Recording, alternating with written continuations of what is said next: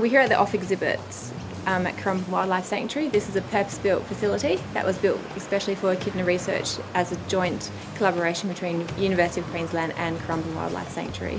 At the moment, our breeding program consists of 5 females, and then we've got about another 9 males that rotate between being on exhibit and in our research facility. Last year was our biggest success year. We had 2 babies, and then this year we've also had another 4. So it's very exciting. Breeding echidnas in captivity has only been possible the last few years. Perths who have had success, I think, for the last 4 years, but before then it was pretty much unknown. There was a few random births, but none of them were planned. They were all just noticed by the keepers. One of the techniques that we use to monitor the echidnas is video camera. It's incredibly important. It's one of the only parts of information that we can collect non-invasively from them, which makes it incredibly important.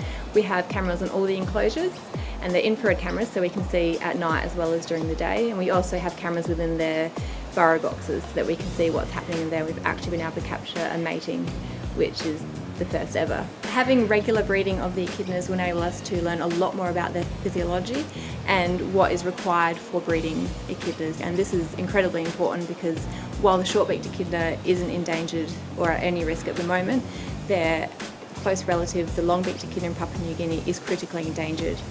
And so from what we can learn from the short-beaked echidna, we can then hopefully apply to the long-beaked echidna.